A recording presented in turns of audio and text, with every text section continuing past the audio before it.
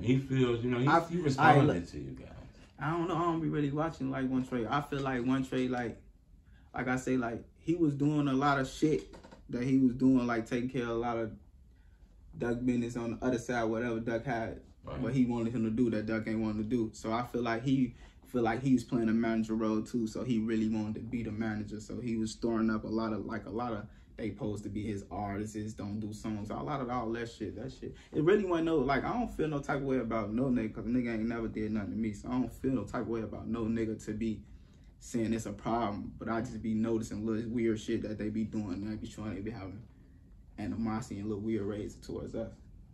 But BcrOneTrey was there from the beginning though, wasn't he? Yeah, that's why I just said like he was there for Duck. Like he wasn't really in my crowd to do nothing for him. Like I ain't taking nothing from him that he not did for Duck. That's why I say he did a lot of shit for Duck. So that's why I feel like he really feel like he wanted to be the manager role. Like he feel like he can move niggas around and he can play that manager role because he was handling a lot of business for Duck that Duck ain't want to do.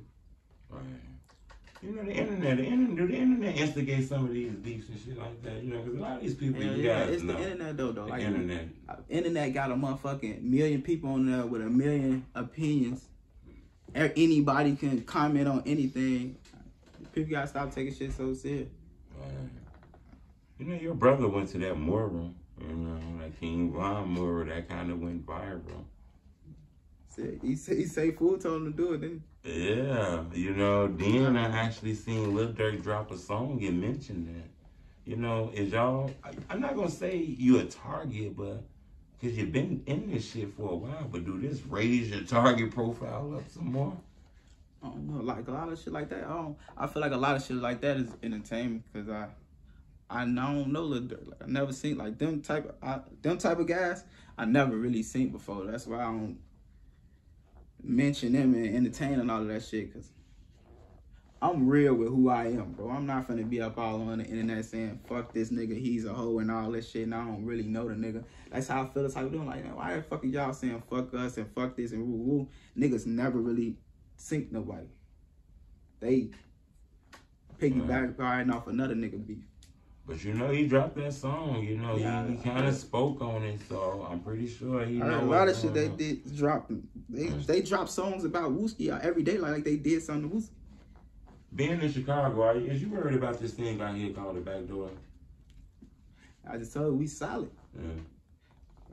I've been a lot of people know who you is. You got millions of people know what your face like, man. For sure, but I've been like, I'm not no 16, 17, 18 niggas jumping in this shit that don't really know, or I've been around for a minute. Like I seen a lot of shit. I know a lot of shit. I know what shit really is. So I don't really, you know.